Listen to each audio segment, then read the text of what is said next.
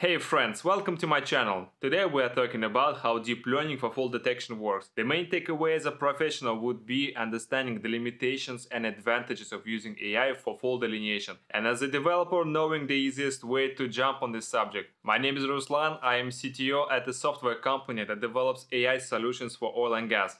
As a base of today's explanation, I've selected monumental work in this area. The work shows how to train neural network based on synthetic dataset and provide nice results within the real dataset. The publication titled FaultSeg 3D, using synthetic dataset to train end-to-end convolutional neural network for 3D fault segmentation by Xinming Wu. In this video, we'll go through why we use AI/ML for fault detection, defining neural network architecture, preparing datasets for training process, and we end up with testing neural network on real data. Traditional methods are too sensitive to noises and other stratigraphic features that look like reflection discontinuities on seismic images. They assume that faults are vertically aligned and stratigraphic features laterally elongated, which is not common in many instances. Anyway, there have been a lot of development to improve fault delineation of traditional methods. They try to increase windows vertically, apply smoothing in a particular direction to reflections, and many other improvements that did not bring quality to fault delineation, but only increase computational demand. So, the neural networks, right? It seems like a computer vision problems where all the features of the faultings are present in a seismic image. Even though the traditional methods fail to distinguish them correctly, we know the neural network is able to give quality results for image classification and segmentation. Let's consider if we can treat fault detection as a segmentation problem. An example from medical area would be retina vessel segmentation, which is really important for diagnosis and treatment of such disease as diabetes and hypertension. For training, they use pair of images of retina and vessel segmentation, where unit segmentation neural networks achieve good results with this task. It seems like an ideal fit for fault detection. Instead of retina images, we have raw seismic, and instead of vessels, we have fault segmentation. Then we need to understand what unit architecture is. The unit was introduced in 2015 by Ronenberg for biomedical image segmentation. It consists of two parts, one contracting and the second expanding. It gives it a U-shaped look.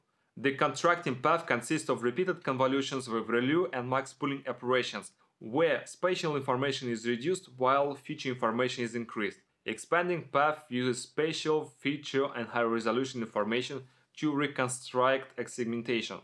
Since 3D seismic has strong imbalance between number of samples of faults and non-faults, a usual loss function wouldn't work for that. Therefore, we need to use balanced cross-entropy loss functions to drive the training process by computing the mistime between ground truth data and the predicted result in a backend. The smaller the loss function's value, the better.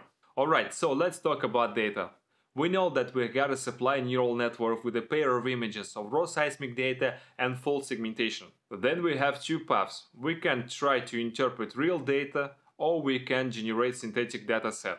Each of them have their own weaknesses and advantages. I don't want to go into detail of comparison and discussion around the subject. That might be a good idea for my future videos. In short, real datasets are good in terms of representation, but they are limited by the ability of a human to delineate faults correctly. Synthetic generated datasets are error-free in terms of labeling, but disadvantaged in the representing a real seismic image. Workflow of 3D dataset generation looks like the following. At first, generate horizontal reflectivity model, add some folding structures to the model, add some planar shearing to increase the complexity of folding structure, add planar faulting to obtain a folded and unfolded reflectivity model, convolve reflectivity model with a wavelet to obtain a synthetic seismic image, and at the end add some random noise to obtain a final image. And finally, we add the training process. For training, they selected 200 synthetically generated volumes and additionally 24 validation purpose. The training goes with generated seismic subcubes of the size 128 in each direction. Augmentation follows simple strategy by rotations and flips. Rotations are selected from three predefined angles. And because every seismic might have different amplitude distribution, it's essential to normalize data that is coming to your neural network. It's been proposed to use mean standard normalization. It normalizes datasets by subtracting the mean and dividing by standard deviation. It took 2 hours of training and 25 epoch to train the neural networks up to the accuracy of 95 on validation dataset. For validation purposes, it's essential to take a look at the prediction on validation dataset. Neural networks shows better ability to highlight faulting structures in the seismic image, and traditional methods struggle with synthetic noises, and faulting looks more disjointed than they actually is. Alright, it's interesting to see how a neural network that is trained on purely synthetic dataset will be able to delineate faults on real seismic images. Let us see the first test on real dataset from the Netherlands offshore F3 seismic data. Although trained only on synthetic dataset, the network works pretty well to provide a clean and accurate fault prediction. The traditional methods like the fault likelihood work fine to highlight faults, but image a lot more noisier. Let's move on.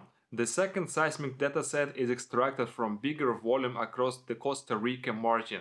The fault detection is more challenging than the previous one because the faults are very close to each other and the image is pretty noisy. Here are the network probability at different scale. Most faults are clearly labeled and these faults can be continuously tracked. Fault likelihood at the same slice can detect some faults, but the faults features are more noisier. Moreover, it mislabels faults, especially in areas where seismic features are noisy. And finally, we add the last example. The next seismic is acquired at the Campos Basin offshore Brazil. This image shows that the sediments are heavily faulted due to the salt bodies at the deeper part. The neural network's fault probabilities label closely spaced faults in this seismic dataset clearly and accurately. On time slices, the faulting patterns are clearly visible. In summary, although the neural network is trained only on synthetic dataset, it works pretty well for 3D seismic images that are recorded at totally different ways. Moreover, fault prediction using neural network is highly efficient. For example, when we take the medium-sized seismic cube,